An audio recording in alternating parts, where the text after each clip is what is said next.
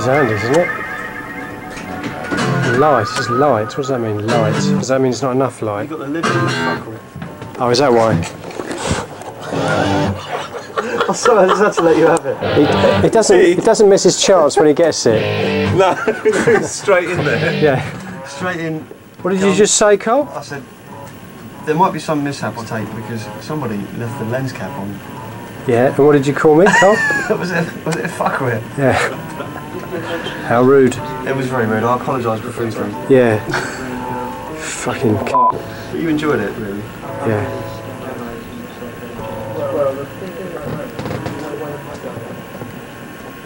The box has been far to get.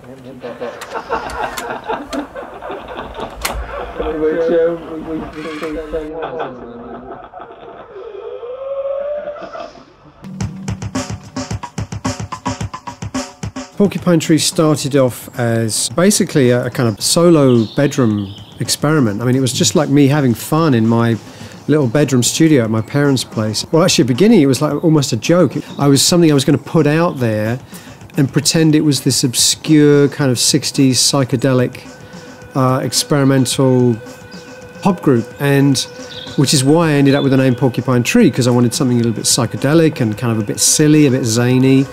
So I kind of got stuck with that name. Anyway, I started off making cassettes, released a couple of cassettes just by selling them through mail order. One of the cassettes came to the attention of a label called Delirium Records, who were just starting up. To cut a long story short, they ended up putting out a vinyl album collected from the first few cassettes I'd done, which did very well, picked up radio play, got some press. So Porcupine Tree very quickly became something which actually had the potential to be something more than just a kind of bedroom experiment. And I started to take it much more seriously. And 3 albums in, I decided, okay, I need to put a band together. I need to go and play this music live if it's going to reach a bigger audience. If it's going to continue to build up, then it needs to be a proper touring kind of entity.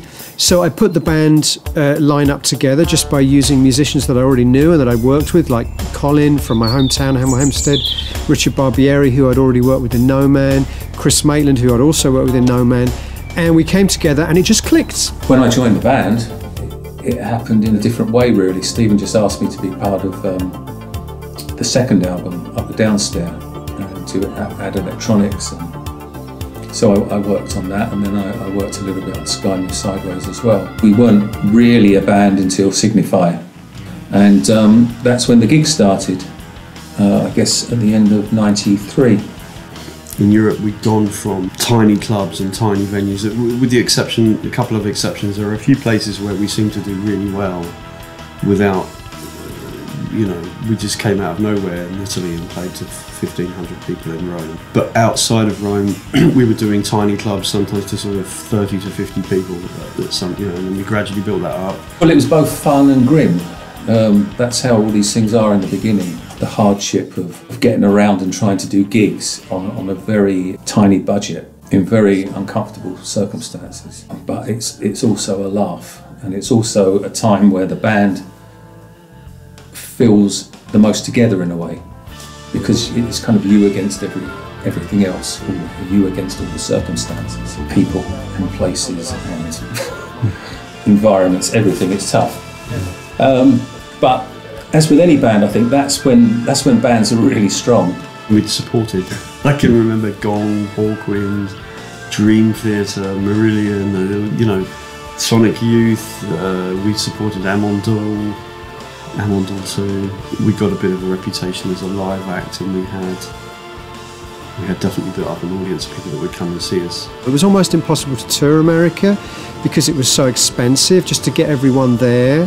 I think we'd done one tour on a real kind of shoestring budget and still managed to lose money.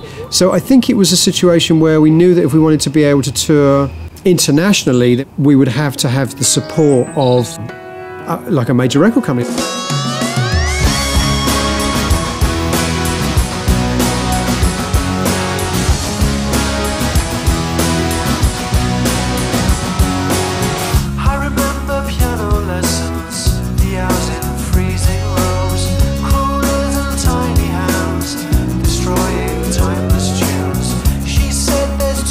Out there, too much already.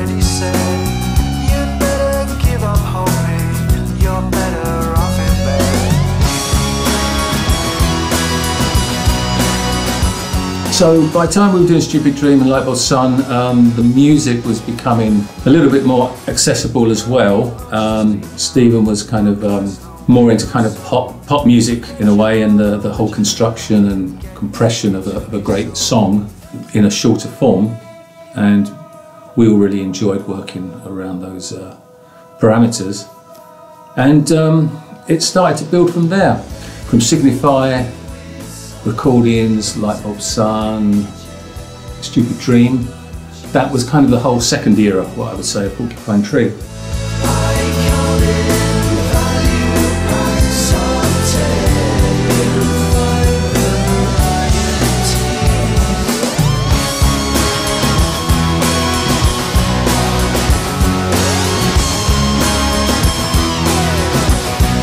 We'd done a few albums already with Delirium, and then we'd moved on to K-Scope, which was a bigger label with a better distribution, and we'd steadily done better and bigger gigs. I think I'm a good judge of character and of people's potential. There wasn't any doubt in my mind when I started working with Stephen that I thought that something was going to happen. He had a respect for what I'd done previously. We kind of have an understanding. In fact, Stephen has an understanding with each person of the band, but in a different way.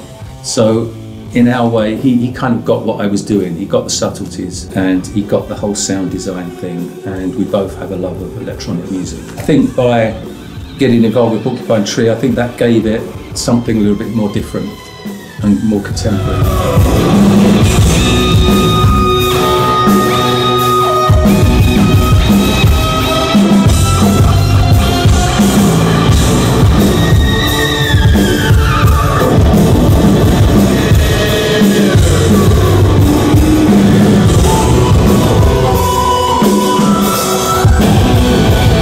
It was a very steady, slow building process of making music, releasing albums, doing fairly small scale touring, but keeping faith with a small but very loyal audience, and allowing it to build up in a very kind of organic, word of mouth way. And then we arrive at this point where we're about to record in Absentia, and that was obviously, this album was a very big record for us. It kind of changed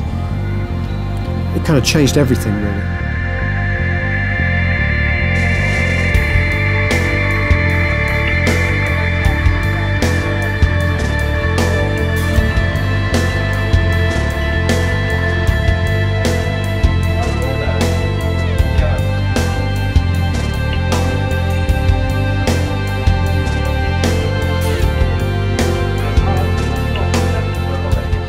Got the attention of people that thought they could make serious money out of us, I guess, because you don't get a major label deal because somebody loves you. Artistically, I think developed as well. So I guess everything was in place, and we were a solid team, as it were. We were starting to get a lot of interest from America, actually, and in particular Lava Records, which was an Atlantic label. We were fortunate enough to have a few people there who were fans of the band. So in effect, we were doing a few showcases in the States. And it ended with quite an important gig at the Bottom Line. What's next? What's next? What's next? What happens now? Well, they're working on a big marketing plan right now. They're all meeting every day and coming up with a big, fancy marketing plan as to how they're going to spend all the money on us, particularly the $25,000 that we passed on the video that should be reinvested in something. Oh yeah, we want to talk about that. Why can't we make a video? Lasse, we want to make a video, don't we? Yeah. Lasse wants to make a video. Okay. Hi, how you doing? No, not that kind of video. He wants to make a promo. Our English manager was a guy called Richard Allen, who'd been actually initially the boss of Delirium Records, and he kind of ended up being the manager of Porcupine Tree by default when we moved to other labels, because he knew the band and he knew the background and all that stuff. So one day this guy called Andy Leff, American guy, full of all the American blah blah blah, calls up Richard and says, I think the band's awesome and I can get this band a record deal if you give me the chance. I think there was a lot of discussion about it, about whether this was, something we wanted to do. And I was like, me personally, I was like, yeah, completely. So I was like, yeah, let's give this guy a chance. I've got nothing to lose. So we met him. We gave Andy Leff the opportunity to help his band because we needed help, especially outside of the UK. When you're working and dealing with people in the States, you need a different kind of approach on a business level. Richard Allen had been great on all levels for us in the UK and in Europe, but he wasn't the right, and I'm sure he'd admit it, he's not the right kind of persona to walk in to a room in the States and start, you know, basically bullshitting, which is what it's all about. And Andy was your archetypal kind of American manager, very forward, very proactive, very willing to talk up the band. He was a fan of the band as well, so. To his credit, he did what he said he was going to do. And he went out and he got us this record deal. And so Andy ended up being the manager of the band for the rest of its, you know, the rest of its duration. I can't say enough bad things about managers all my life. Right the way through the industry, I've just had bad experiences with managers. And I can't say I've ever met the manager or had any experience of a manager who genuinely looked after my interests, whether as a solo artist or as an artist within a band. But anyway, that's business. Business, unfortunately, is always a part of it. There's always a slight friction between the American sensibility and the English sensibility. Americans always tell you that everything's going to be amazing and you're going to have a guitar-shaped swimming pool before the end of the year and all this stuff. English people are always like, yeah, right, bullshit, you know. And so there was always a little bit of that going on. I'm not attracted to people that are interested in money. I like people that are ambitious. They say, yeah, we can do this and we can do that and we can sell lots of records and we can sell out these venues. But at the same time, I've got to understand, I've got to believe inside that these guys are, number one priority for them is to do it with integrity, and it's about the art. And all the people I've ever worked with, almost without exception, would fit that description. He was very good at telling us what we wanted to hear. But he definitely he definitely, give him his due, he had a bit of positive energy. That first tour we did, I think it was, if I remember rightly, it was all based around a festival we did in Pennsylvania, and the festival was kind of paying for the whole tour. And the last show we did was this show in New York at a club called The Bottom Line. Yes, I mean, at that stage we were happy to do anything, to be honest, just to go to America and just play. Also, pretty soon we got on a support slot with Yes. Yeah, again, it was, we had the whole thing of it being quite tough. I think we were travelling around in an ex-Greyhound bus with a couple of characters who couldn't navigate. So we would end up kind of going in different directions, and you'd end up in a town and then actually pass it and realise that's where you were playing, and it was, yeah, again, very funny. By that time, Porcupine Tree had a bit of a following in New York, particularly. We had a following, so it was completely packed. When Andy Karp came along from Lava to see this show in New York, he saw there was this venue that was completely full of people that knew every word of every song. And I think he was quite impressed by that. That kind of swayed him in a way. So that tour was really important, you know, and I think we were also a really good live band. We were even by that time we had been touring a lot, you know, not a lot, but we'd done a fair amount of shows by that time, and we'd learned our craft. And I think we were quite impressive as a live band. Yeah, it turned out fine, purely because of the strength of the band, the performance and the vibe of the group. Opportunities like that don't come along that often, and also it was quite a surprise. I think it'd been going on for some time that we knew there was some interest, and we knew that we were perhaps due a bit of a break. I think we would have signed with any record label in the States if it had shown interest.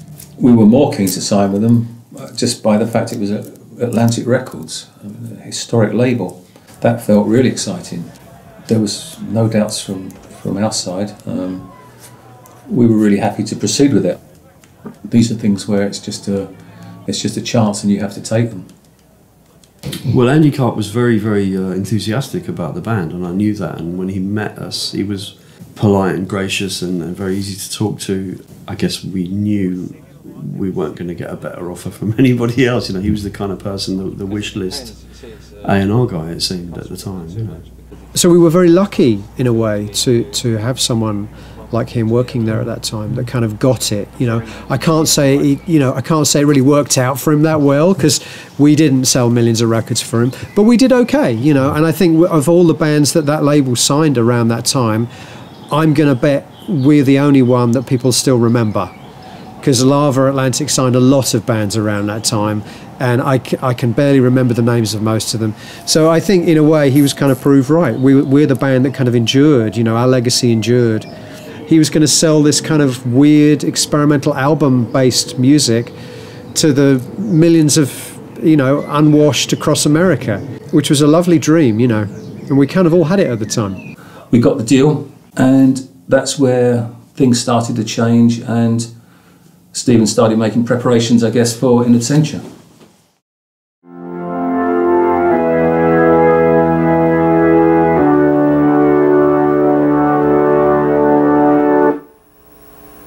The Doom Meister at play. Yeah. Give us some Doom chords, Richard. Alright, I'll choose your ones then.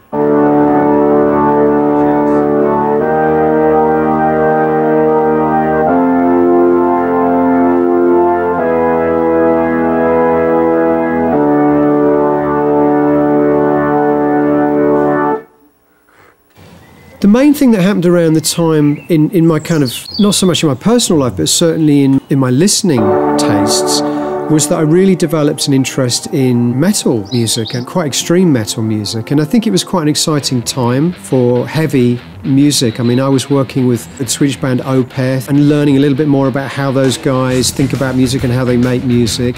And that definitely rubbed off on my own writing at that time. And I think what was really important is because there was this long period between the previous two records, Stupid Dream and Lightbulb Sun, which were almost made back to back, I mean, made literally within months of each other. I think it's like 2.5 years or something.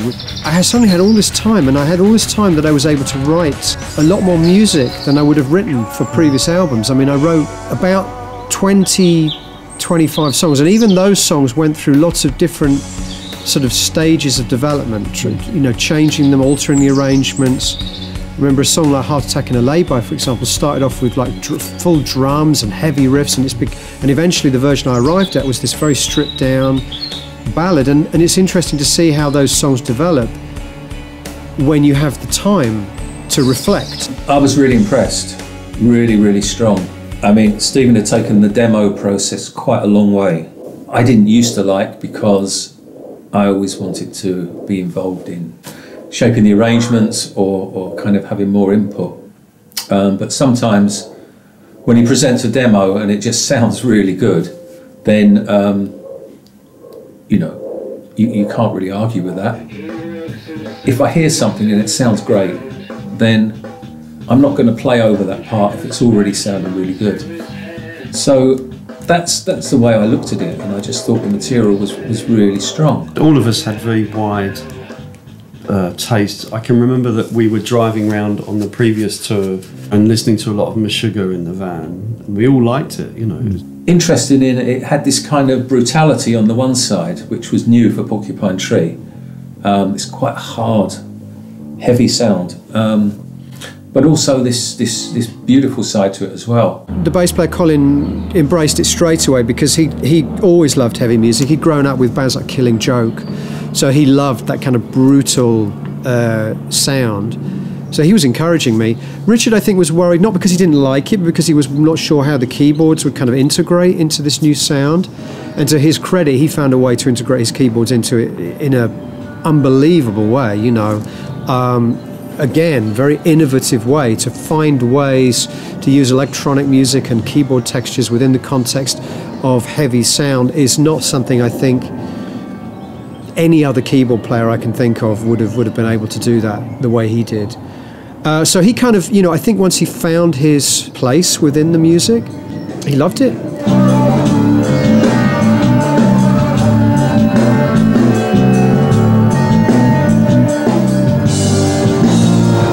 Throw you off, am I? Not really.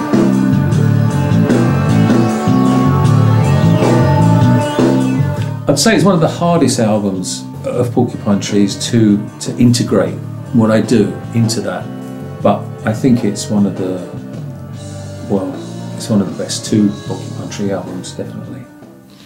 So by the time we actually came to record In Absentia, I think we just had the strongest bunch of songs that the band has ever had, and you know, I'm talking about previous to that and subsequent to that. We never ever had that kind of opportunity again to spend so much time writing the music, and obviously I was still writing 95% 5% of it myself at that time. So it was a real luxury for me to be able to come up with so much music, and knowing that it was going to be the first album for a major label, wanting it to be, you know, a real statement and a real strong record. We booked into a studio in Colchester to do some sort of pre-production, which was to play through all the material, and so that we could, the idea being that we could turn up to America and whatever studio, which we hadn't booked just yet, but we only lasted a few days in the studio. So that was the point at which Chris was asked to leave the band, basically. I forget how close it was to the date we were supposed to fly to America to start recording, but it was pretty close. I think it was within a few weeks. And we started to rehearse, and Chris obviously was not happy. He was not enjoying playing the new music. He was messing about a lot, and I was very frustrated because I thought, this is our big chance. It reached a boiling point, where something happened, the consequence of which was that Chris was asked to leave the band. And it was a really foolish thing to do, really, at the time, because we had the major record label now finally investing in us and seeing the band falling apart, literally on the eve of making the record. And thank goodness that Richard said, you know what, we should talk to Gavin. He would be perfect for this. And I was like, can he really do this real heavy, muscular music? I just knew to call it. It was like the bat phone. I put the big light in the sky, so Gavin Harrison, and then Gavin would be sitting at home, as he always is, obviously. And he'd look out the window and he'd see it in the sky, and he'd pick up the Gav phone. And that's more or less how it happened, really. And Stephen said, well, do you think, will he be up to it? I said, yeah, he'll be up to it. He said, well, I definitely want to audition him. I think Steve said to me, yeah, maybe this guy can play, but can he rock, or something like that.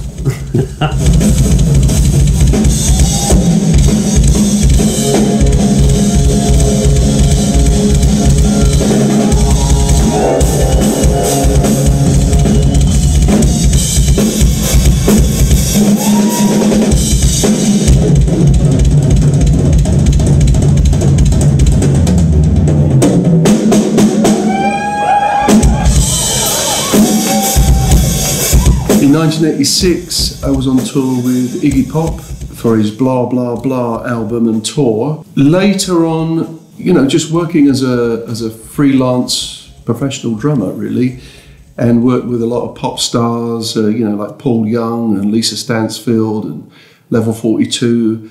I had quite a go in Italy, working with some Italian stars like Claudio Baglioni and Eros Ramazzotti. Just doing tours and sessions, that sort of thing. And in 1990, I met Richard Barbieri. We were both working for an Italian singer. And we stayed in contact, we stayed friends, and I think we worked on another couple of projects in the mid-90s. I knew Gavin through knowing Jacko. So we'd met each other quite a few times, and I'd heard a lot of the stuff he'd done, and Jacko would always be singing his praises. In 2001, Richard invited me to go and see Porcupine Tree play at Shepherd's Bush Empire in London. And I went to see the band. I didn't know anything about them. And after an hour, I thought, oh, that's enough, isn't it? So, I didn't know any of the songs or any of the things, so I got a general impression of what it was about. So I left after an hour, and I sent him a text saying I didn't feel well. That's right, he came to one of those shows. Yeah, he said it was a load of old rubbish, but it was nice to see us. About 9 months later, he called me up and said, you know that band that you came and saw last year? Well, our drummer's just left. Are you available in about 4 weeks' time to come to New York and play on our record, which was in Absentia? We'll just pay you as a session musician and you can come and do it like that. And I said, yeah, okay.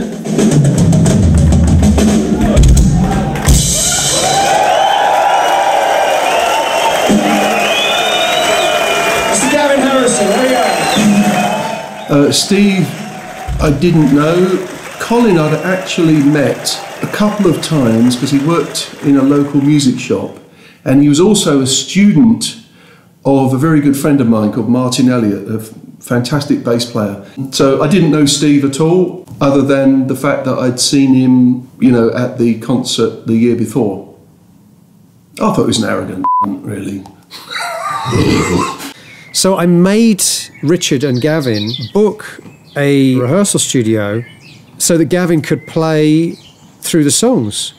And this is like about a week before we were due to go to America, so it was really, if that hadn't gone well, it'd have been a fucking disaster, you know. The whole thing would have been fallen apart. History would have been different. But of course, history tells us now that Gavin completely nailed it. And by the end of the first song, which was Blackest Eyes, I was like, this guy's amazing. And this is exactly what this band needs. He should be part of something that is going to showcase what his talents, because I think previous to that, he wasn't known enough. He should, you know, he really should have been known. The sense of relief, you cannot imagine the sense of relief. Being able to call up Andy Leff and say, don't worry, everything's going to be amazing. That was a very bittersweet time, you know, the bitterness of losing a member, but then the sweetness of knowing that, you know what, this is going to be better than ever now. I think Steve was nervous that we'd get to New York and I wasn't the right kind of drummer. So I think that put his mind at rest. And then within about 2 weeks later, we were off to New York to Avatar to record that record. That was a really scary few weeks. The few days between Chris leaving the band and me hearing Gavin play Blackest Eyes, that period of time, however long it was, 2 weeks or whatever it was, I couldn't sleep, you know, and I was scared. I thought, look, I've got the best set of songs I've ever had. We've got a major record label behind us. The guitar-shaped swimming pool beckons, and I've just fired the drummer. You know, it was a weird time. But of course now it's all, you know, water under the bridge, as they say. Bloody hell did you do it? Oh, zoom, there we go. Oh, there we go. I've sussed it. Yeah, all right, I might film, yeah. I'm going to film in it. We were recording at a studio called Avatar Studios, which is a legendary studio. It has a legendary room, which is the room we were recording in. Very live sounding room, and we wanted a big live drum sound, and it sounded Gavin playing in that room just sounded fantastic. Only one. Okay, this is Gavin, our new drummer. Go for it, Gavin. Show him what you can do, mate.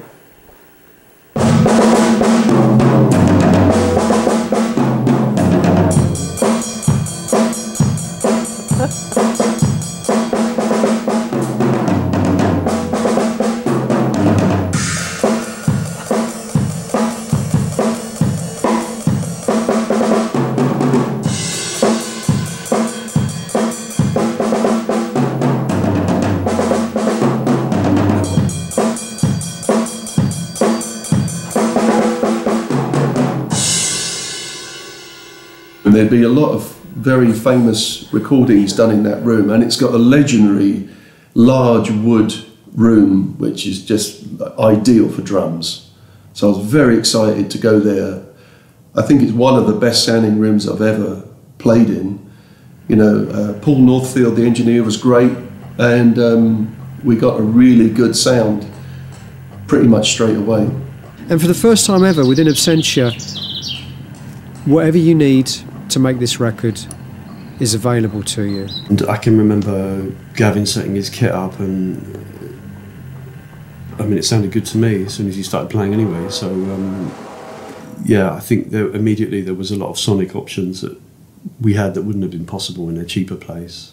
And then we set the drums up, Paul put the mics on. You know, we tested the drums for maybe 20 minutes and did a couple of test recordings, getting ready for the analog digital decision, because that was quite a big one. Very quickly, it sounded great. Instruments, studios, engineers. We used a great guy to mix it called Tim Palmer, who did a great job mixing it. Another very expensive studio in Los Angeles. All of these things were finally available to me to make the record sound as good as it possibly could. And I still think it's probably the best sounding Porcupine Tree record. Oh, Paul Northfield was fantastic. I mean, very, very experienced engineer. So we couldn't have hoped for a better scenario with that studio and that engineer. It would have been crazy if it didn't sound really good. Probably not the greatest environment for me, but on the other hand, from a production point of view, being part of the album, it was exciting because it was somewhere different. We're right in the middle of New York, so it's an amazing vibe.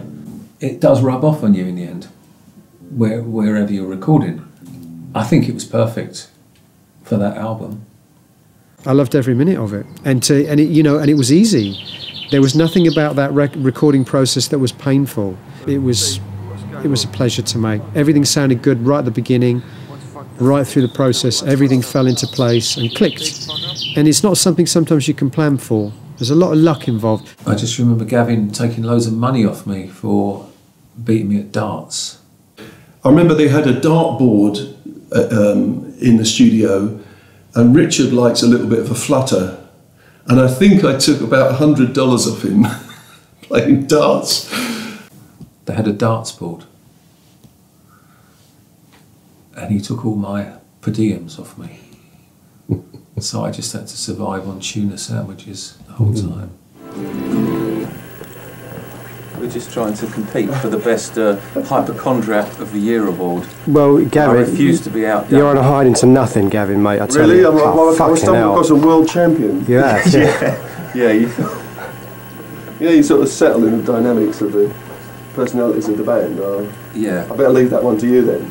There's a joke somewhere. I mean, we were there to work, so it wasn't a social kind of thing.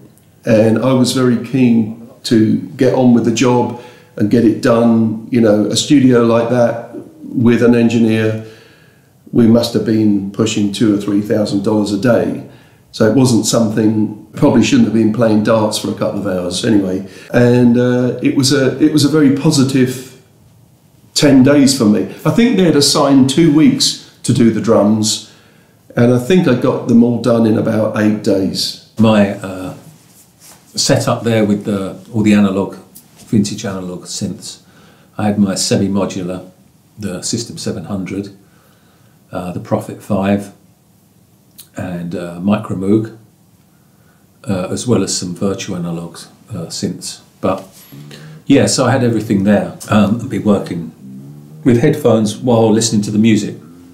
And I do that all day long, really, while others are recording. So I'm coming up with sounds, ideas. So when it's my turn, I've got things prepared.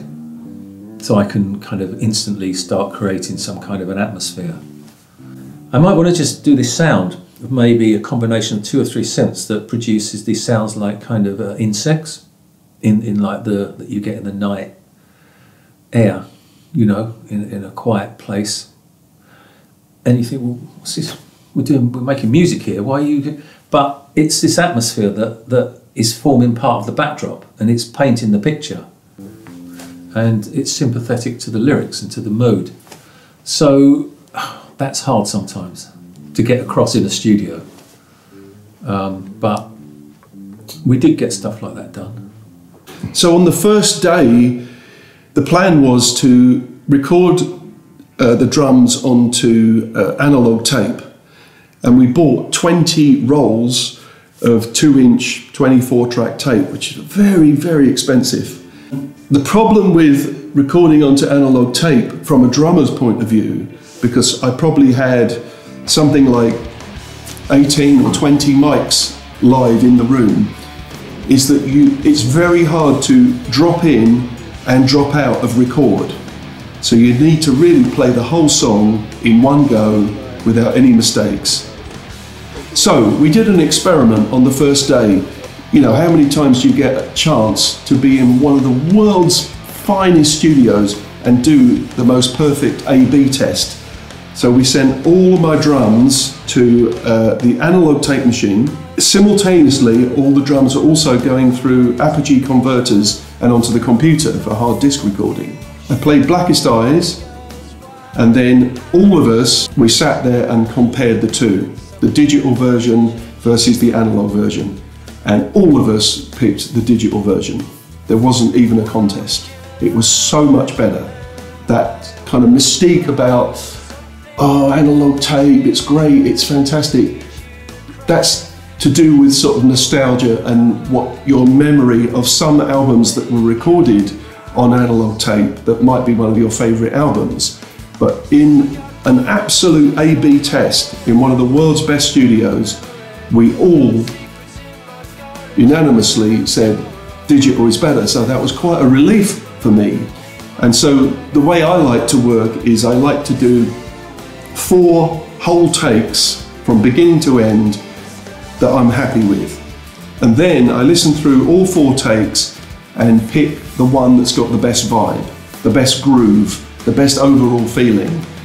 And then out of the other 3, there might be one section or, you know, just the last third of the song, I kind of played it better on, you know, another take. And then you can do an edit on digital, which is absolutely seamless. To do that on tape would have been a nightmare.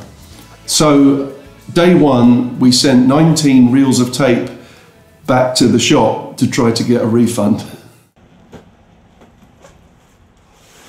I want to record this album in America, and I want to take the opportunity to, because I felt to myself, maybe this is the only chance I'm ever going to have to do this. To actually, we had a really good budget for the album, major label, finally a good budget to make a record. I wanted to do it in America. I wanted to live in New York for a few weeks while we did it. I wanted to have a great engineer. I still wanted to produce it myself. I didn't trust anyone else to produce it. I wanted to experience what it would be like to make a record in another country, in a state-of-the-art recording facility, without feeling the pressure of time. Well, I wasn't really given any direction. I mean, with every album or every session I do, I try to think what I'd like to hear from the drums for that particular song. Maybe not the most obvious part. Steve had programmed all the drums on the demo, and some of it I thought was really good. So I thought, okay, I'll just copy that and take the credit for it. I never really had that much discussion about most of the parts, you know.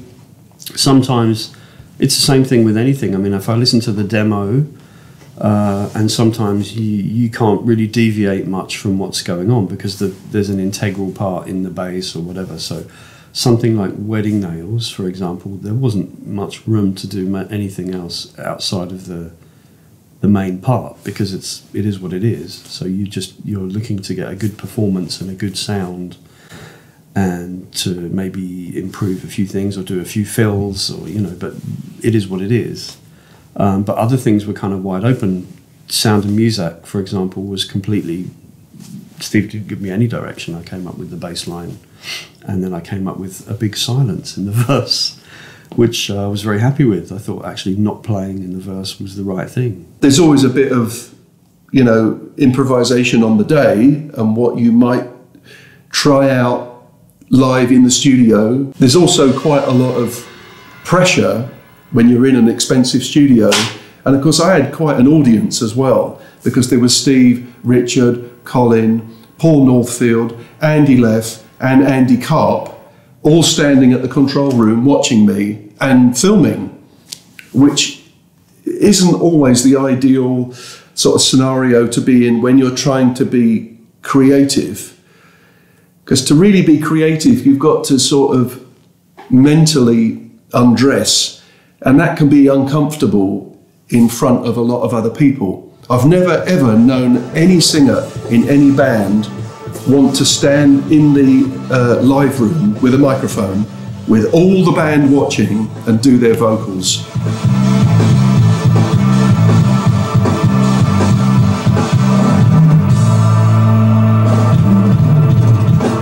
Playing more metal-based music was quite a hard thing for me to do, but I enjoyed doing that, and it led to Steve introducing me to the music of Meshuggah, the fantastic Swedish metal band. And shortly after we recorded in Absentia, I was doing a series of drum clinics, and I said to Steve, look, I'm going to write a piece inspired by Meshuggah because it would be really nice to play with that sort of thing. So I wrote this demo and I said to Steve, could you bring your guitar round and track along to this thing so I can play for drum clinics? And that turned into a song called Futile, which might be one of our heaviest pieces we ever wrote and recorded.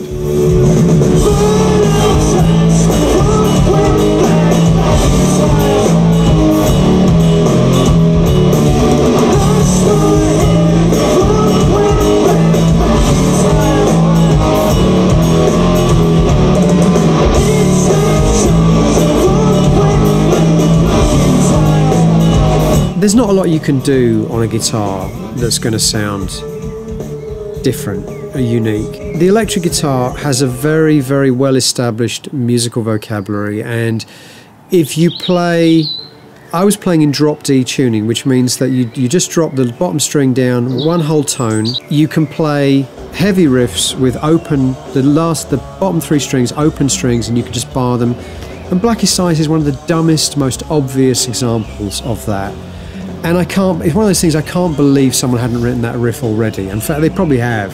You probably find something where it sounds very similar. Because there's only so many riffs you can write on a guitar. And I think that's part of the problem with rock music right now, is there's nothing left to say with the electric guitar.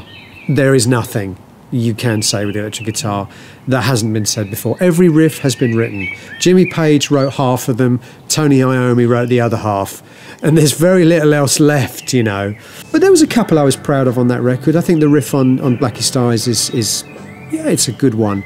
In that particular genre, it's a good drop D heavy metal guitar riff. It's fun to play live. And likewise, Creator Has a Master Tape. It had a very straight bass line that didn't really have any room for, I was going to say room for improvement. In a sense, there was nowhere else to take it. It had that kind of insistent groove, and that's kind of part of the track, so I wasn't going to change that. Some of the other tracks had a bit more freedom, or a bit more open to interpretation, I guess you'd say. But it's a judgment call. It's you and the producer, if you like. But I didn't really have any big discussions with Steve about stuff. You can be the crummiest DJ in the world, right? But as long as you can do this, you'll get the audience on your side. And there's something about that with heavy metal riffs as well. Otherwise, it's all pretty standard drop D metal fare. Fun, but hardly innovative. I think what was innovative about the record was taking those elements and combining them with the other things, the songwriting, the more textural elements, the stuff that Richard was doing in sound design, the big harmony vocal choruses, putting like harmony vocal choruses together with big dumb metal riffs. That was different. That was what hardly anyone else was doing. That's where the innovation, I think, is in Absentia. With Gravity Islands, you know, I just did what I wanted. In fact, I think we ended up keeping my original sort of demo take, the first thing I played, because it just fit, and there was nothing to be gained by doing it over and over again.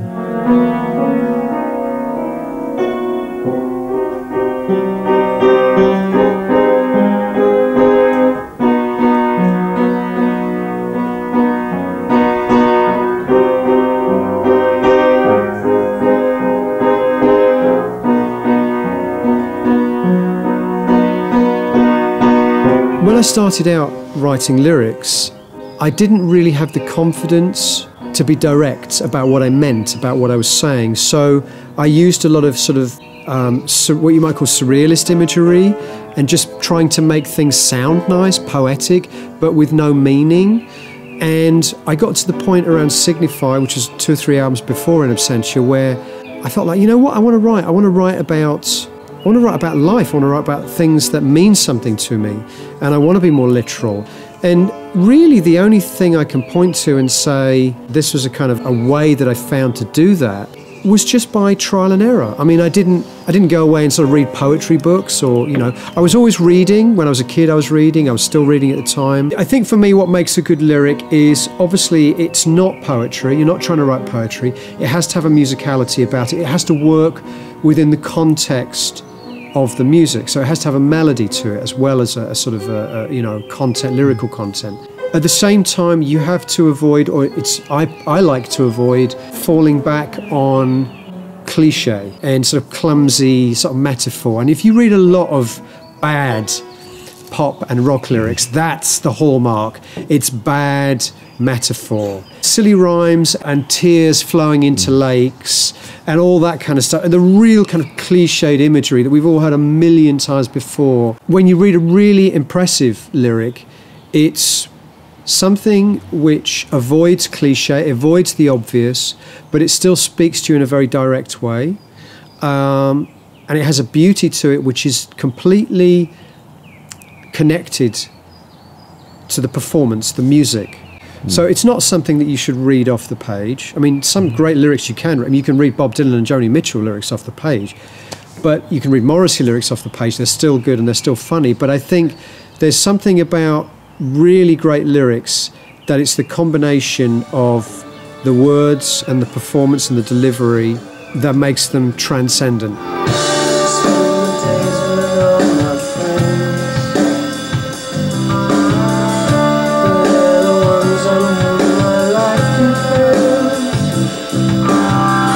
You know, it's like trying to bottle lightning. I mean, you can't really put your finger on what it is, but I think what you can do is, if you're a good artist as opposed to a not very good one, is that you still produce a lot of shit and you still write a lot of cliched crap, but the point is that you know it's cliched crap and you throw it away and you start again. I still write songs which are not so good, but you know, sometimes I have to go with it because it just sounds good in the context of the music. And that's the other thing important about writing songs. I think sometimes you have to allow yourself to go with a, say, not so great lyric because it rocks in context. Somehow it sounds right, it rocks. Simplicity sometimes is the only thing. Finding the spaces within that material was key. I'm not a musician who has to kind of play all over something to kind of denote my worth to the piece of music. If something is sounding great, then I'm not going to do something for the sake of it. Also, if you can respect the spaces, even when there is a space and you think maybe I should do something here, but if it's just right, then just leave it. Because it's the spaces between events that make things more interesting.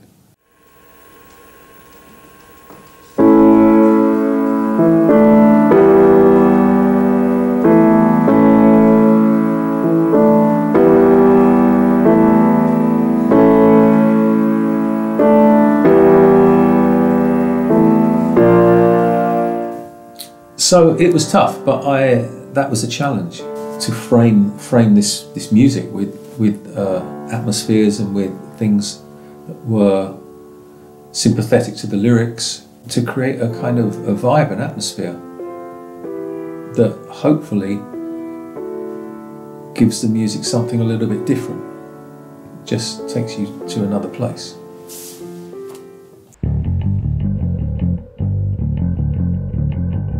Around the time of In Absentia, I was reading a biography of a very famous British serial killer, actually two British serial killers. There were a couple called the Wests, Fred and Rosemary West, and I read this wonderful book called Happy Like Murderers, which was very different from most serial killer autobiographies because it was written from the perspective of the victims.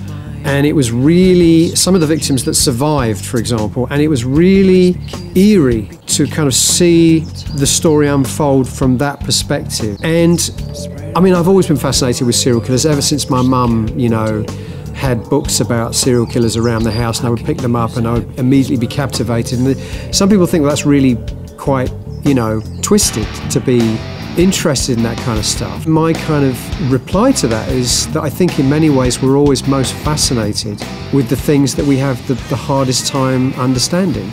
So I'm fascinated by all facets of human psychology and life because I don't understand them, because I'm trying to understand how someone could have so little empathy for another human being that they could treat them like a toy to be used, abused, and then killed and discarded. That for me is fascinating because I don't understand it and because I have no empathy for those people at all. And I was reading these books and I was absolutely captivated, fascinated by it. There are people like this that really do walk the same planet that we do. That kind of is the main concept running throughout, and yeah, it resonates very strongly. The horrific kind of side to it comes through in some of those tracks. I didn't really pay a lot of attention to the serial killer stuff. You know, the whole. We all read the Fred and Rose West books on the bus on the previous tour, except for Gavin, of course, who wasn't there. So I knew about this kind of obsession that he had with the serial killers and stuff. But I mean, it's not like it's a concept album, because you've got a song about the music biz in the middle and a song about 9/11, and I don't know if that really is true to say it's a concept album that all hangs around a serial killer. And so a lot of the songs ended up exploring that kind of subject matter, also extreme, you know, appetites for things like violence and sexual violence, but at the same time trying to make the songs still have a sort of poetry to them. Stuff like Strip the Soul, just try to introduce this kind of brutal, ugly kind of sounds, and just this uncomfortable sort of atmosphere.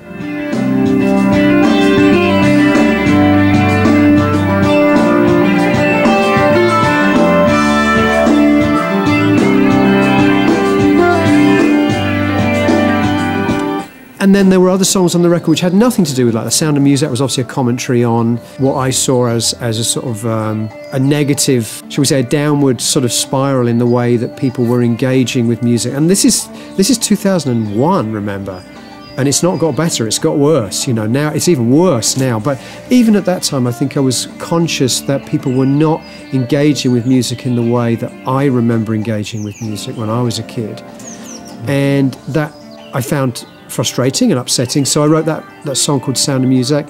You know, the music biz, it wasn't something it wasn't a subject I thought was worthy of ranting.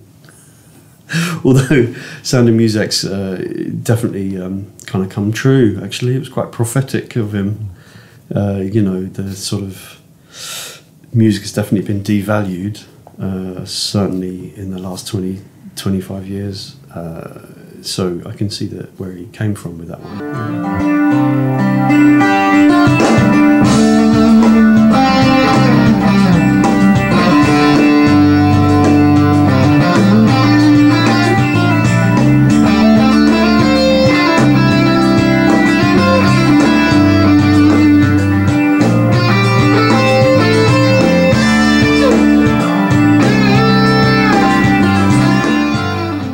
The record industry is always kind of at the odds with artists trying to make art. It's worse now, for sure. There wasn't too much to complain about then. Now we see what we're presented with at the moment.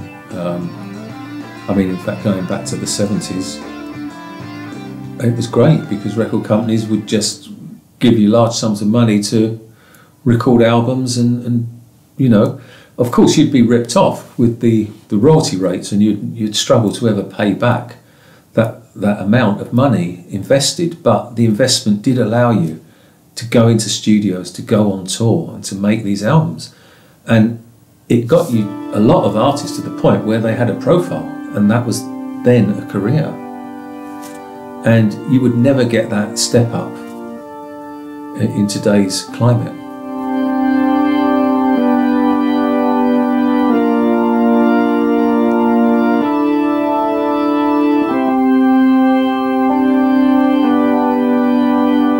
Sound of Music, the song we recorded on the second day, it has quite a signature sort of drum part, most of which I ripped off Steve's drum programming and added a few bits on top. That song just went really easy. I think it might be my first or second take. I didn't even bother doing 4 takes and thinking about editing. I think within 2 takes, I felt like I'd captured what I wanted to play on that song, and I don't know, it just felt right. It was a nice day.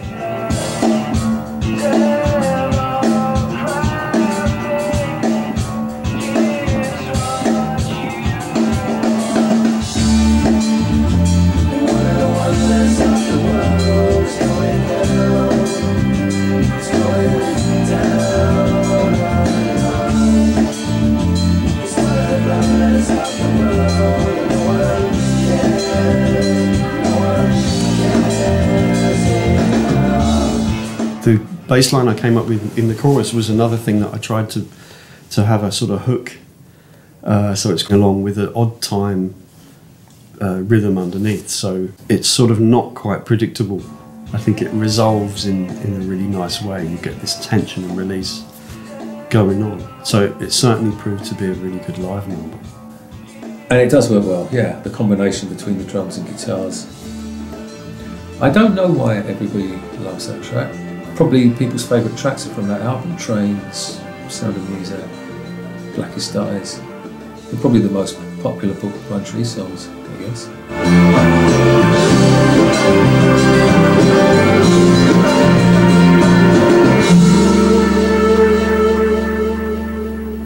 And then some of the other songs on the record were just sort of short stories. The Heart Attack in a Lay-By was about a guy that's had an argument with his partner, and he's driving home and he's going to make up with her, and it's going to be this wonderful kind of reunion and reconciliation, and he's thinking about what he's going to say to her, but he doesn't realise that he's never going to make it home because he's literally dying in a lay-by at the side of the road. He's having a heart attack and he doesn't even know it.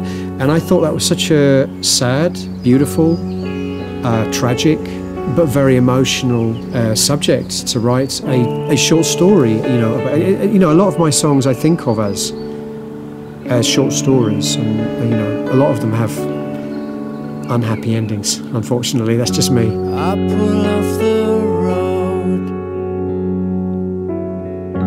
east of Baldock and Ashford, feeling for myself in the light from the dashboard. So for that track, I tried to paint this picture to start with, because you have this guy who's pulled over to the side of the road, and I always got the feeling it was kind of in the evening, and it was in a kind of hot location. I mean, he's struggling to breathe because he's on the verge of a heart attack, but I just got the feeling of what was going on around it, and so I just tried to kind of find these sounds that gave you the night, the sky, the night area, these insect sounds, and just this sort of whirring that kind of keeps going through the track. It's pretty subtle. Again, I played Fender Rhodes on some of that as well.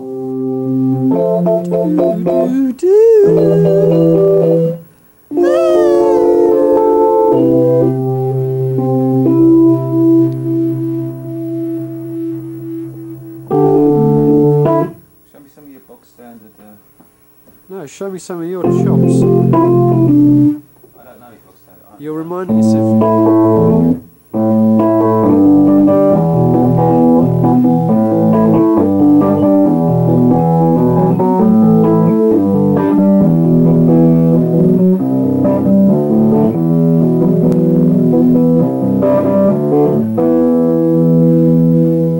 So it doesn't. It goes F to D once before it goes into the cycle when I play, doesn't it?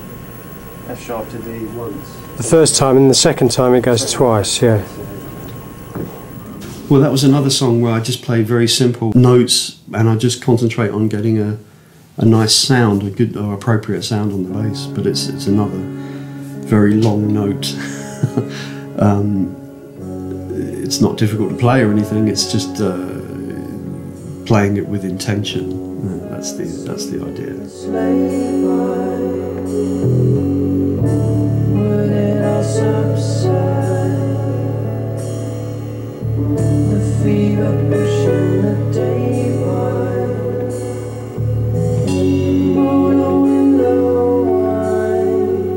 I like Heart Attack in a Lay-By.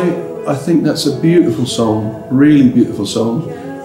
The drums play almost nothing at all in that. I just like the composition, I like the lyrics. It's quite a powerful piece, actually. Something I've always kind of aimed for is to get that kind of mixture of melancholy, but also something which really touches people in a way that is, without wishing to sound pretentious, is completely about the human condition. And the human condition in reality is that a lot of the time we are not happy. And we do have tragedy in our lives, and we do have, unfortunately, we do have to deal with things like death and loss and regret. And I think there's something very beautiful about being able to share that burden through songs, through art, you know, creating something which then people can listen to or watch or read or whatever, and then to understand that they're not the only ones that feel those things, and they're not the only ones that go through those things. So a song like Heart Attack and a Lay-By for me, although it's a very tragic story, I think touches a lot of people.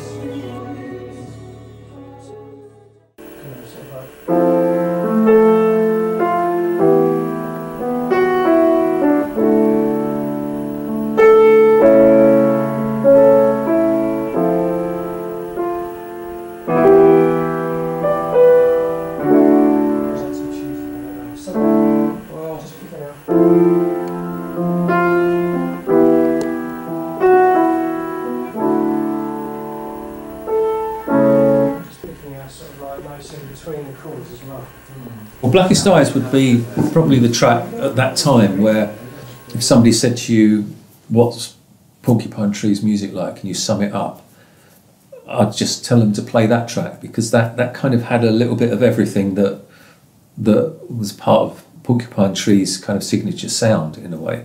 It had the new kind of heavier riffing, the powerful drums, good song, good concept.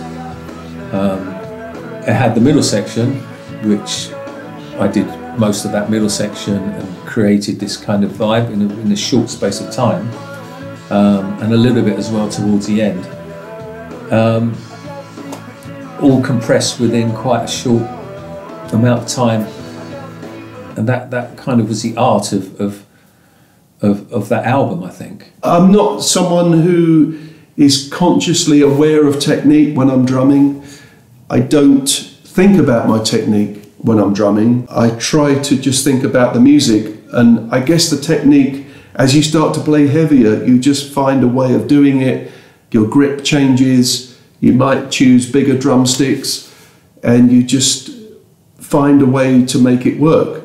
And I suppose my drumming style changed from the period of joining Porcupine Tree. I did start to hit the drums harder and play louder and more aggressively than I'd ever done before.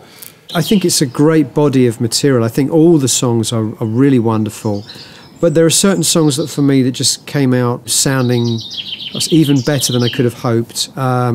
Blackest Eyes, definitely. Creator. I think when Gavin played the drums on Creator, it suddenly made a song that for me I wasn't sure about. I was like, yeah, this is going to be killer, you know.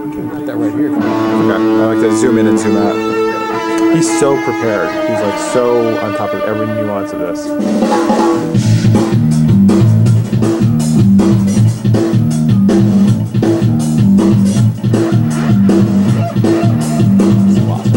Yeah. That right-handed hi-hat thing is just so strange.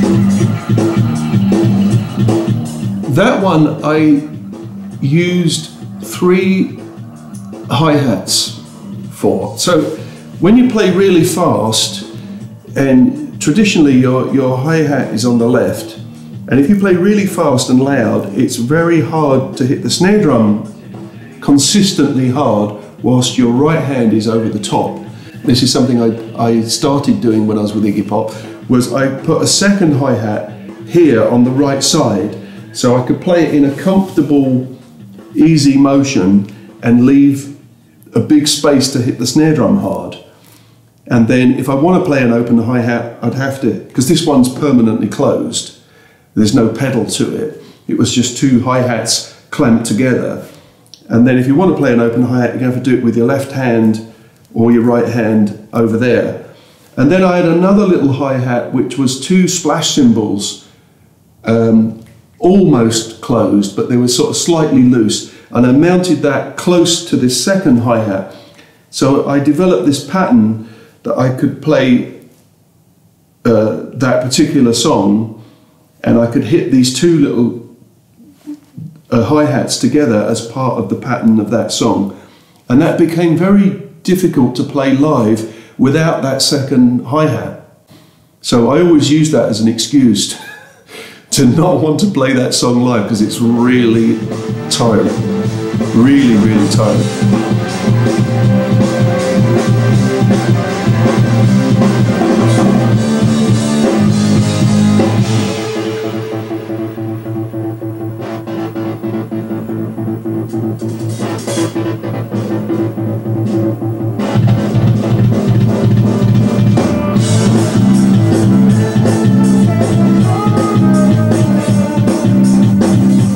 very first show I ever played with Porcupine Tree was at the Middle East Club in Boston. And Steve thought it'd be a great idea if we started with Creator Had a Master Tape. And he said, why don't you go on and play about 32 bars on your own, and then we'll come in. So that was the very first thing I ever played live. There was probably about 35 people there.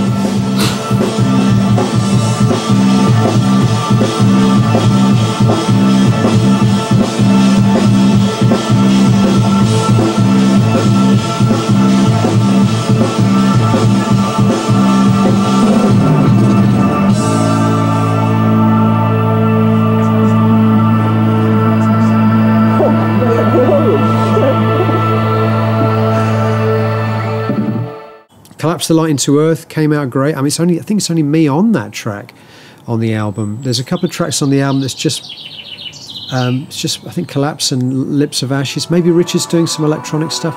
They're very much similar to the way I demoed them, those two songs. They didn't really change much in the studio. I'm very proud of those two songs. Lips of Ashes is a beautiful piece. I remember adding lots of textures to it. Stephen already had this beautiful kind of, I think it's a dulcimer. It's like an affected dulcimer with Swampton reverb. Produces this beautiful sound, and that's predominant throughout. I think mainly I did all this kind of high atmospherics above. There's a lot of kind of filtered, kind of like string lines. So a lot of kind of stuff going on up there, and then I think I introduced this quite deep, low sub synth about halfway through that suddenly kind of you can feel in your stomach. That worked pretty well. But I think again the main sound there for me is this dulcimer thing that Steve played. I thought Collapse Light into Earth was a very powerful piece of music. I mean, I don't even play on that one, but it was a very powerful song. And when you know what it's about, it makes a lot of sense. On September 11, or the 11th of September, as we say in England, I was home and I was in my studio and I was working on a song. I don't remember what the song was, but I do know this, that about 2 days later I wrote Collapse the Light into Earth, which is the final song on the record, and it was kind of, for me, it was a requiem for 9/11.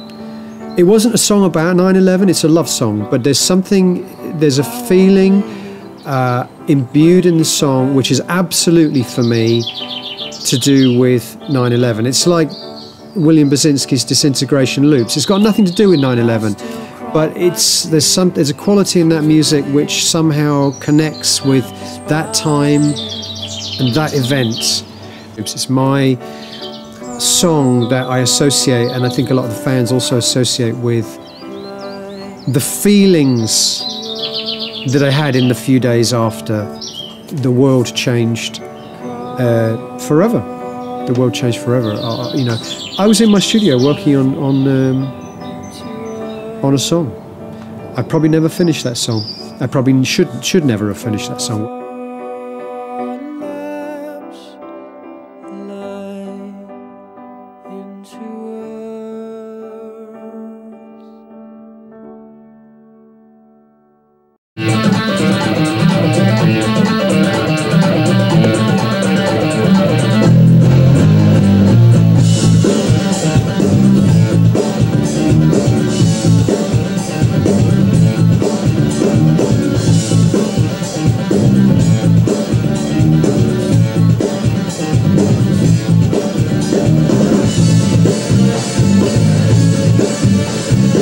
Wedding Nails, yeah, it was quite a heavy piece. As I said, I'd never played such heavy music before. I mean, I guess at least metal style music. I'd played quite heavy punk music with Iggy Pop back in the 80s, but that was quite a challenge, you know, physically and mentally to play at that level of intensity. And also when we played it live, there were quite a few songs that were really hard to pull off live because of the amount of energy and stamina you need to play the drums in that style.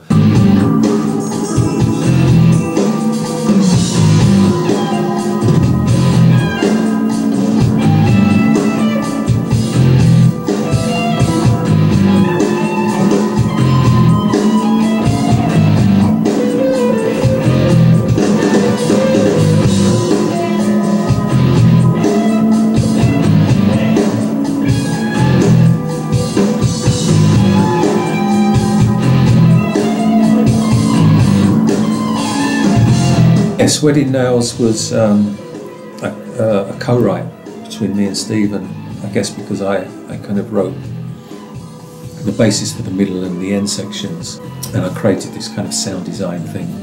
Stephen already had this space put aside and had certain atmospherics going, but I tried to kind of take these sounds into the cellar, so to speak, and make it very dark. And I kind of imagined like chains scraping on the ground and very kind of burial type thing going on. And I used my sister's musical box that I recorded and kind of affected through the synths, and kind of warped that sound and used some of that.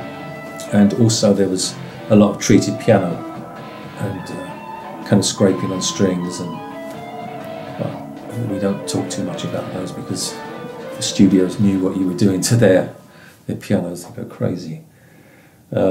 Yeah, treated piano. And I just wanted this really subterranean sort of feeling of this claustrophobic cellar, which is quite in keeping with the general kind of concept of some of those songs on that album.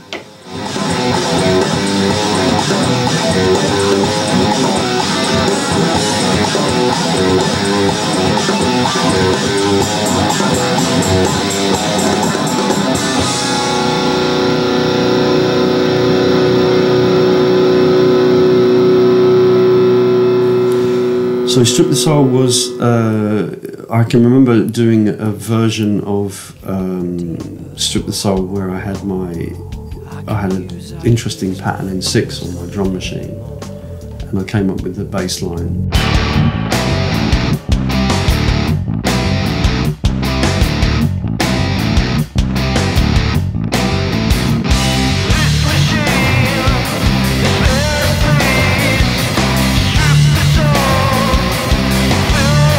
I discovered with Steve the best way to kind of give him things to work with was to give him little elements of stuff that if he liked he could build things around. So it came out of a demo. I've still got it somewhere on a mini disc. One of the hardest songs to play from that record was Strip the Soul, mainly because it's a lot slower than you kind of imagine it to be, and it was hard to get the feel kind of right when we played it live. It wasn't that physically challenging like Creator Had a Master Tape was, but Strip the Soul, that's quite a hard song to really pull off really well. That is a Fender Rhodes, yeah. Always nice to play play on these instruments in studios that you wouldn't normally get to play on. Things like Hammond organ, Fender Rhodes, Wurlitz and pianos, clavinets. I did a kind of solo, a little solo in Strip the Soul. Stephen put some distortion, had some distortion on it in the studio, I think. Worked really well. It's a totally different experience playing something like that to synths, and it's quite enjoyable. It's quite rare for me to do that, but yeah, I enjoyed that. It worked really well.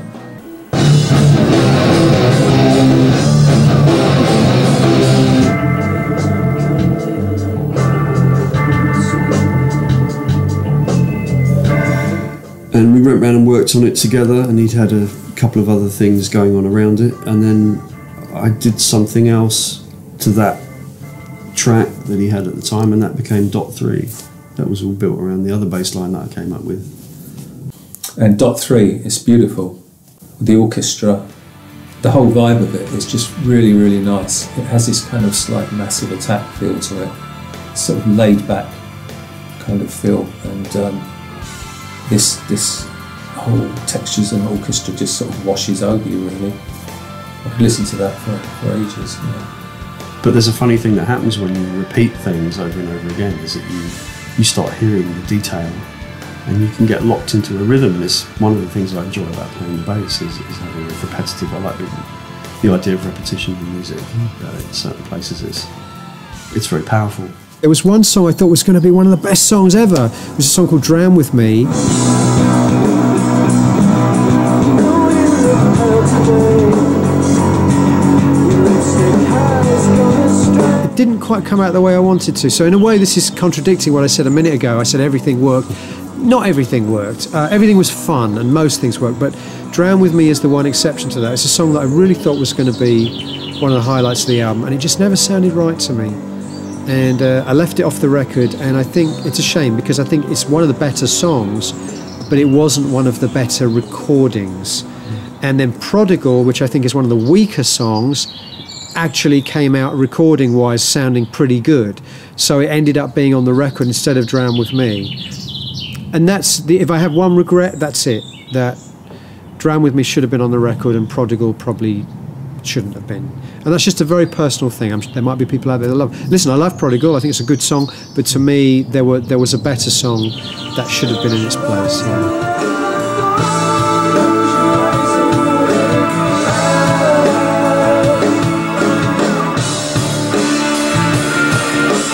Prodigal, there was a moment where I had a chance to do what I call a rhythmic illusion. A rhythmic illusion is something that you can superimpose to give the impression to the audience that the tempo has changed, or the place, the downbeat where the one is, has also moved.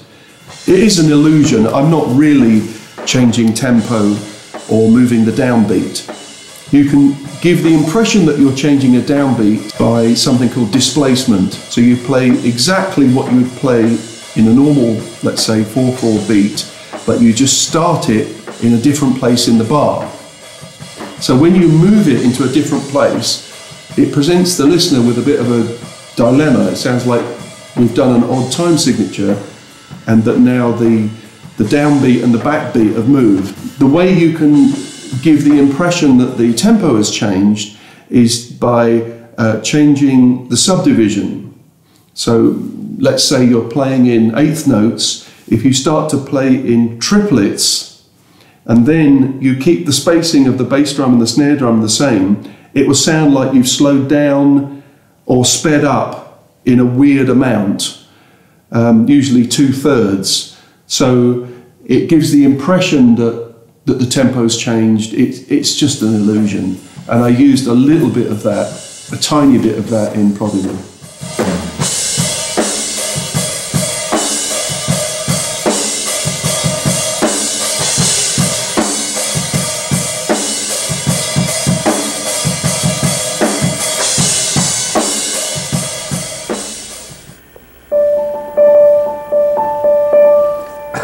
I'm getting action shots. This is terrible. This is the whole... putting you off.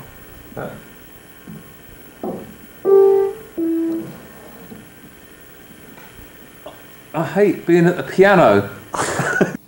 The keyboard solo on Gravity Eyelids, yeah, I'm very happy with that. I'm not really a soloist as such. I'll play solos, but I don't know how much they qualify as solos in the rock world.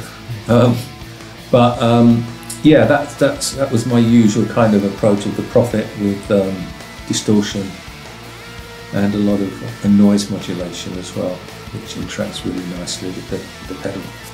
Also, towards the end of that solo, you can hear a kind of like this laser gun type thing. It's just actually swapping through patches and then going back to my solo sound and then swapping through more patches. So I mean, I just try to do abstract things during the solo, and that worked quite nicely, I think, and it worked live as well. I was very conscious of the length of the note. You know, you can play a note and then you can let it ring. It's another thing that people don't think about very much, but some players don't think about it very much. You can play a note and let it ring and hold it and then stop it, and you get the space. And I was kind of thinking about that with Gravity Eyelids, with the slides. I'm not playing anything particularly difficult, but it becomes powerful in the sort of intention in the way that you play it, and that was kind of what I was aiming for.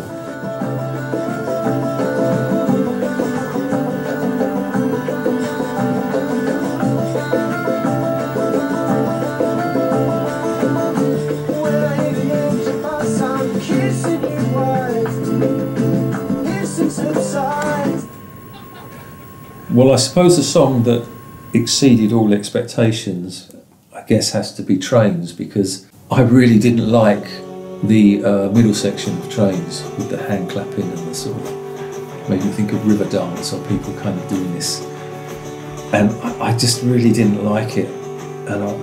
But it's become like the most popular thing, and having played it hundreds of times, it's the highlight of the show where all the audience join in and everybody loves it, and it's become this. So I mean, I was so wrong about that. Let him have it, Richard. Let him have it. No, I don't think that works really. What does it sound like? Dishes? Yeah.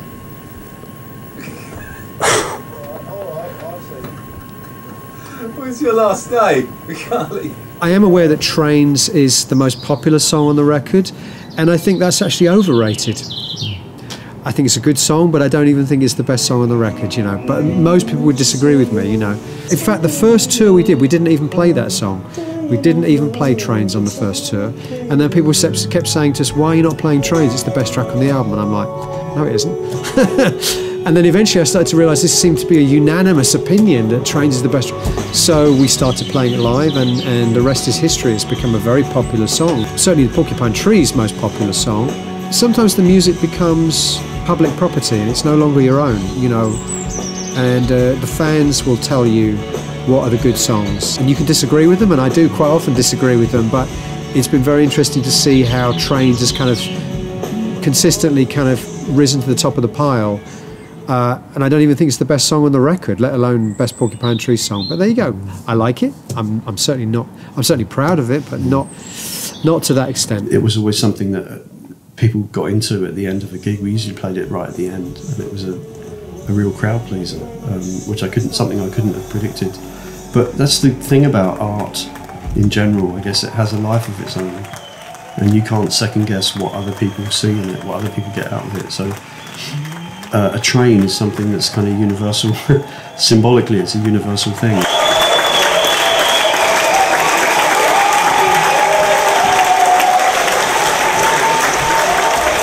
I'm still writing songs about nostalgia for childhood. It's one of the tragic things that when you're a child you don't appreciate it, and then when you're grown up you spend most of your adult life wishing you were still a child, wishing you could go back and kind of enjoy it for what it was, which was an incredible time in your life when you have no responsibility.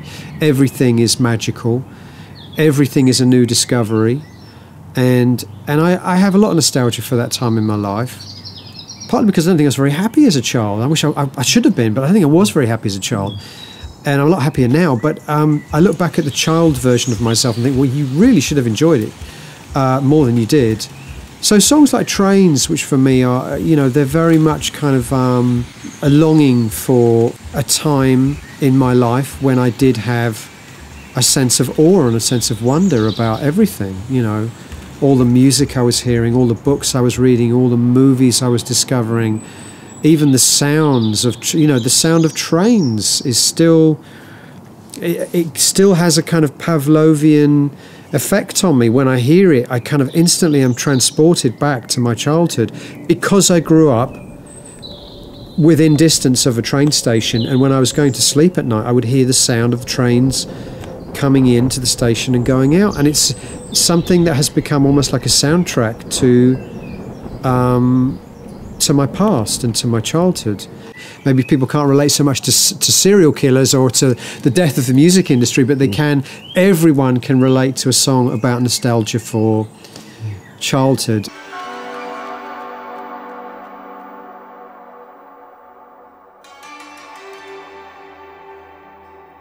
I can't imagine any more space for anything else somehow. It still surprises me how many tracks are on that album.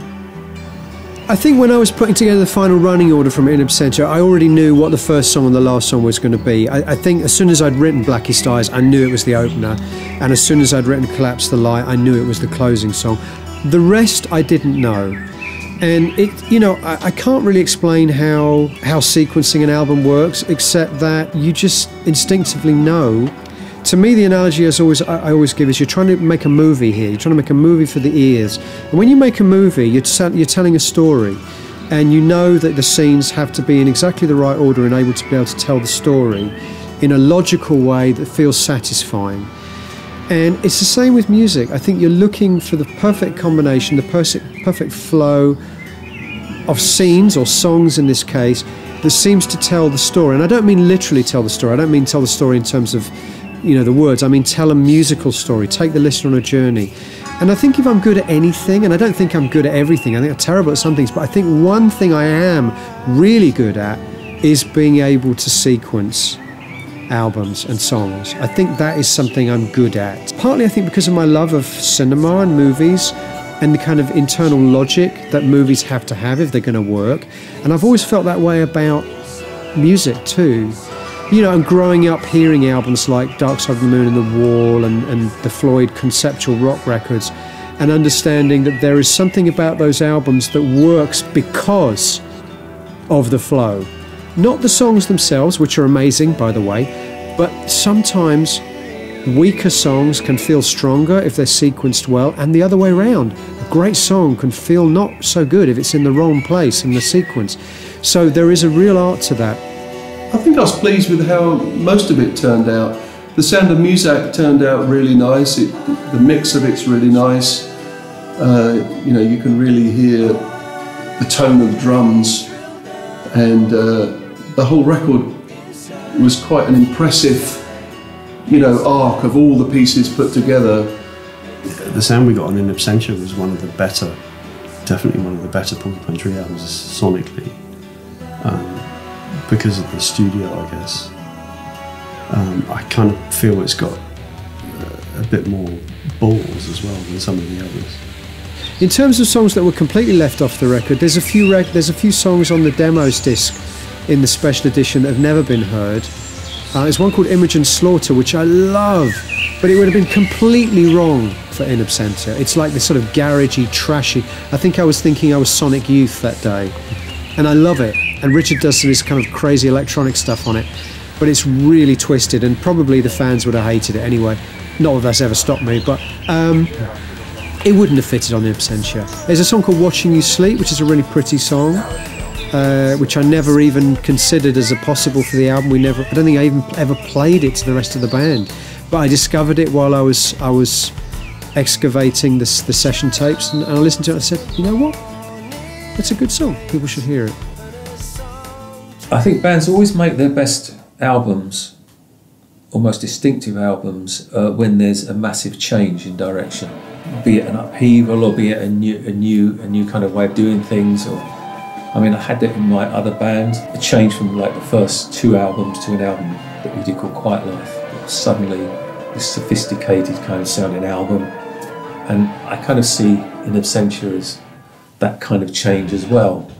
The songwriting, how it was sonically, the use of orchestra, the use of various instrumentation, the kind of very defined concepts, the artwork, everything came together, and in a way it was condensed to the point where you could have 11 or 12, I don't know how many songs on there, 12 songs.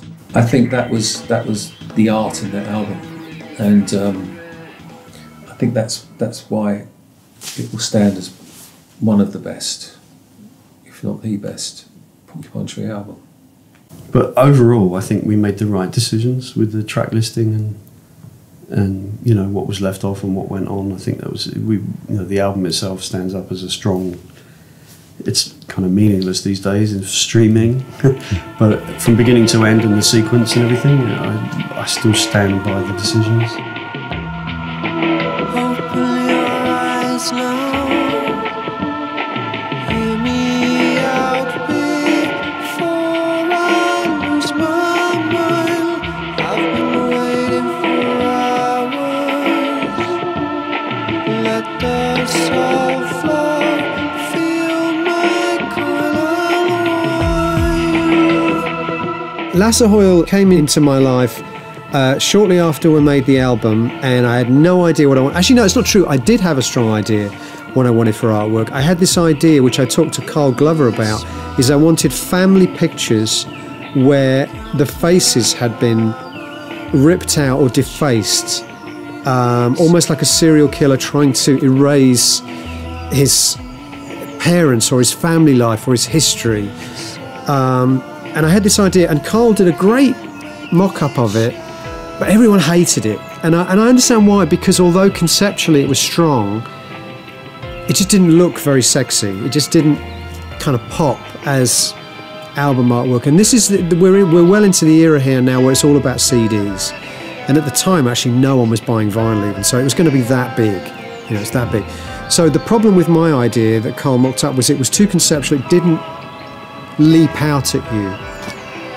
The thing is that I remember that artwork, it took a long time actually, because we had a few iterations of different, maybe even a couple of different designers giving us ideas, which I don't think anything particularly resonated with me. I can remember before being sent loads of photographs of sort of suburban American families, and it's not something I can relate to because I'm, you know, it's not part of my background. You know, it's big American cars, and it didn't work. It didn't, you know, whether that was a conscious decision to sort of appeal to the American market or not, I have no idea. But it didn't do anything for me. So we were looking for something really strong, and then one day my manager Richard Allen said, "Oh, this guy called Lasse Hoile has contacted me from Denmark, and he sent me some of his work. Would you like to see it?" And I said, "Yeah, what the hell." He sent it over, and I think it might even have been the first image I looked at. Was the blue head image, and I said to myself, I might even have said it out loud, I said, "That's the cover. That's the cover. There it is. An album about serial killers, an album where you are talking about people who are somehow psychologically damaged. This is a perfect image without being crass. You know, you think about how a death metal band would have interpreted that. It would have ended up looking really crass and really sort of, you know, childish, sorry death metal bands. And this was to me, this was a really classy and not obvious way of representing mental health and people who are sick, mentally sick. And it was perfect. If I remember rightly, it was in that weird place in Denmark, in Copenhagen, where's it called? Christian. Yeah. He came in, I thought he was somebody who'd come to murder us. I was really scared because he had this really imposing sort of presence. But it was the start of working with Lasse for right up until the last album. And I remember ringing up you, Lasse. We started talking about movies, and straight away I knew Lasse was somebody that I could have empathy with and would understand if I started to explain to you what I was thinking, what I was writing about, what I was looking for visually. I knew straight away you would get it. And it's just a shame that you turned out to be so talentless. But, you know, I've basically had to sort of stick with you because of, you know, for old time's sake. But at least you produced one good image, which is the one you did for an Absentia. It's been all shit ever since, you know, but never mind. One great image. That's one more than most people produce. It's funny because it's true. It's not true, Lasse. Lasse's been like sort of the fifth person in the band, really, because not only the covers and the photography, but the way the live show has progressed and with the production and everything. People relate to it, and the videos. When you hear the music now, you can see the visuals, especially on Fear of a Blank Planet as well, that came after. I mean, just starting from the point of the cover, which, there we go, got it to hand. I mean, that is, what more do you need to say? In a way, it's like the music. It's very to the point, it's very direct, and it's got the concept all there. I don't like that part, where we look like dug up corpses. But yeah, and Lasse has become a friend, somebody who's there, but we can ignore, we don't have to, it's not like when you work with other people, he's just part of the thing. And that's the way it's been ever since, and ever will be. Yeah, exactly. It's a bit TARDIS.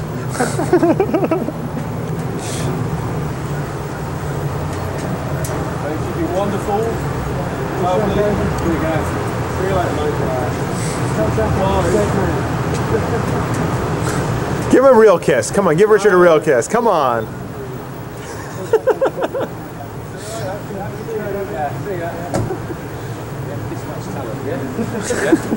This much talent.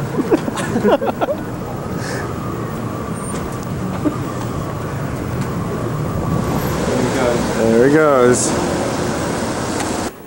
Well, I think Stephen was very keen to have Gavin join the band after the sessions. So I mean, already when we were in New York making this album, there were, I guess, negotiations going on behind the scenes. Andy Leff was in awe of Gavin, the record label, Andy Karp, and I guess Stephen wanted it settled so that he knew that there'd be a band going forward. I don't recall it being a difficult decision. I think it was a very easy decision to make because he'd done a really good job with the recording. Also, on a personal level, he was kind of, easy to get along with, or so we thought. He was easy to get along with, and there didn't seem to be any kind of issues in that department. I came back from New York and the other three guys stayed another few weeks, and when they got back we had a meeting and they asked me if I would join the band, and I didn't really understand what that meant.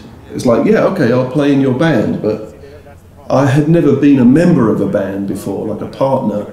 I had spent good 25 years working as a independent freelance session musician, and I thought, well, maybe it's time to see what it's like being in a band. Maybe this will be an interesting thing to do. And he was right to join, because he's now internationally renowned.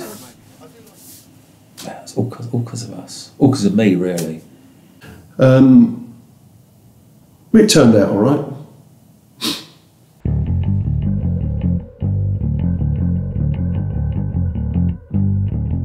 So really, to sum up, In Absentia is a landmark album for me personally, and I think Porcupine Tree as a group. It was a landmark album because it was the first time we worked with Gavin as the drummer in the band. It was the first time the metal aspect really came to the fore.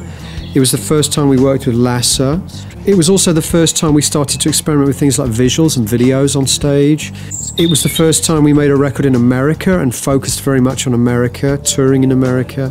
And the audience began to change as well, because the audience until that time had been more people like me, like old hippies, and suddenly we started to see kids, metal kids, art rock kids coming to the shows, people wearing Radiohead t-shirts and Nine Inch Nails t-shirts, and I love that, I love that because I loved all these different kinds of music too. So it very quickly went from being middle-aged guys in Gong t-shirts to being kids in Radiohead t-shirts and Opeth t-shirts and Nine Inch Nails t-shirts, and I really like that, and I still see that diversity in my audience now, and it began there.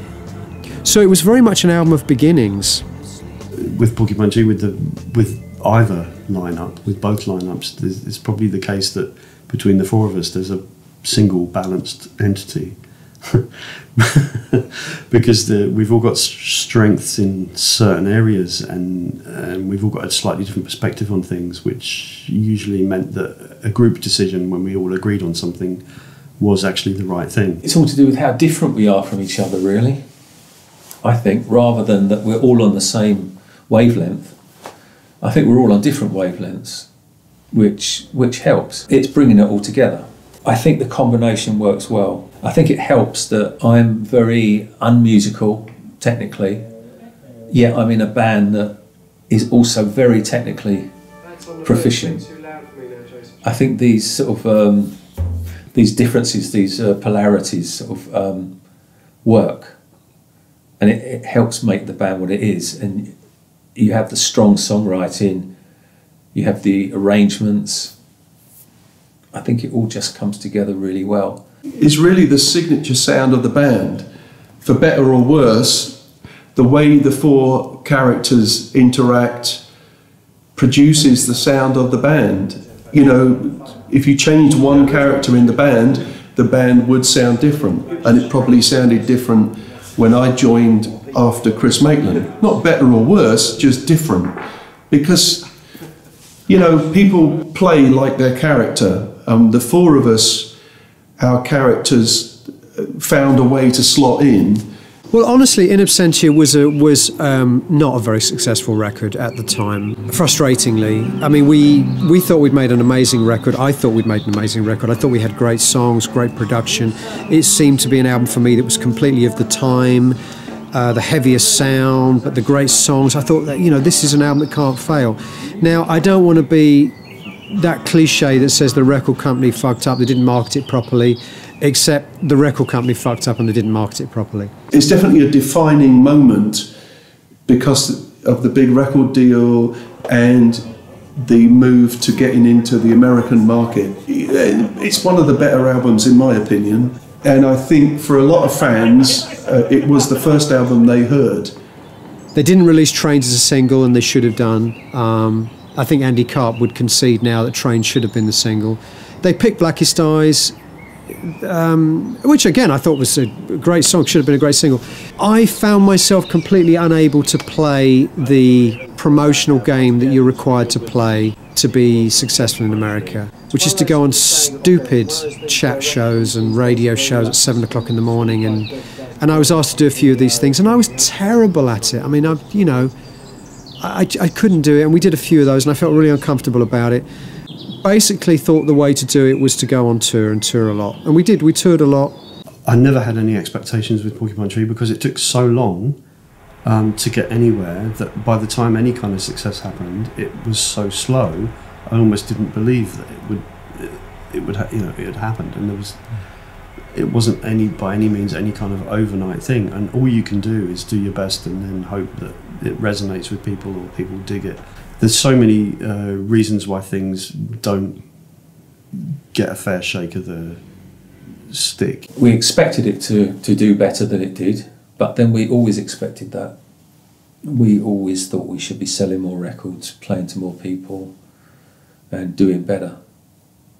We never stopped feeling that, really. We thought we'd made this kind of amazing album and that everybody should hear it. I mean, the main thing is it's there, and I think over the last decade or two, new people are coming to it all the time.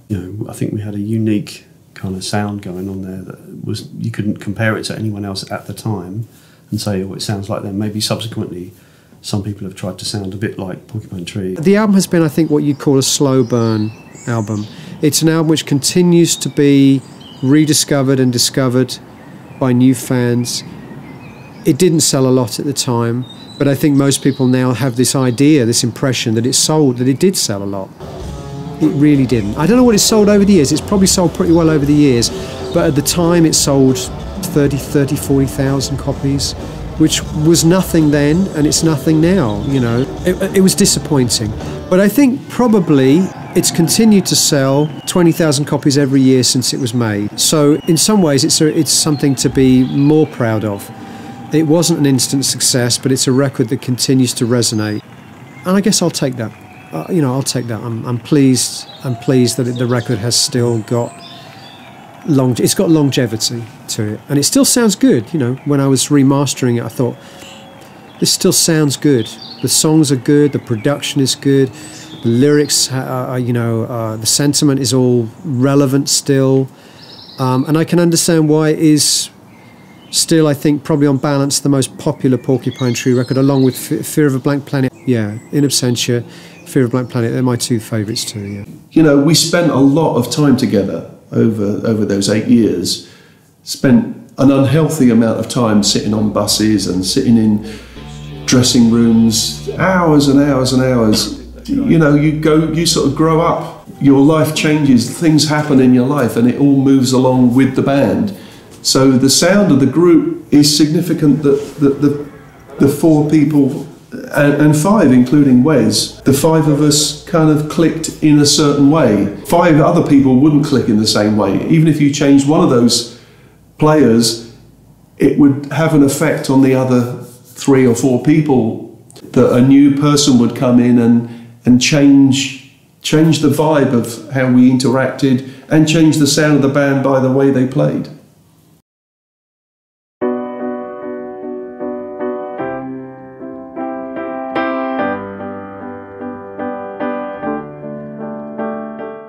When Porcupine Tree ended, it was because I felt like we had painted ourselves into a corner with that kind of metal crossover sound, and I didn't know what else to do with it. And I think actually after In Absentia, although we made some great music after that, In Absentia was the peak, and there was a sense of the inevitable.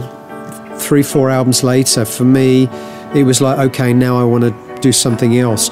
And In Absentia really was the defining album, stroke album cycle, stroke project, which for me perhaps defined Porcupine Tree, and I think defined the sound of Porcupine Tree in the minds of all the people that like that band and listen to that band, still listen to that band today. I think In Absentia, a lot of people would agree, is the defining sound of that band, and that ultimately also for me was the reason why it ended. And maybe that's not a bad thing. That's just an inevitable thing that happens when a band makes a defining record. In a sense, it's difficult to go anywhere else after that. I think the band did suffer a little bit from that, which is why I think it was absolutely the right decision to finish it when we did. But In Absentia does stand for me as the kind of jewel, the crowning achievement of that. That and Fear of a Blank Planet. I think partly because Fear of a Blank Planet was so conceptually strong to me, visually and lyrically, that had a very strong concept. In Absentia is still the best bunch of songs we ever had to draw from for an album cycle. And it still stands up as the best cycle of songs I think the band ever had. Yeah.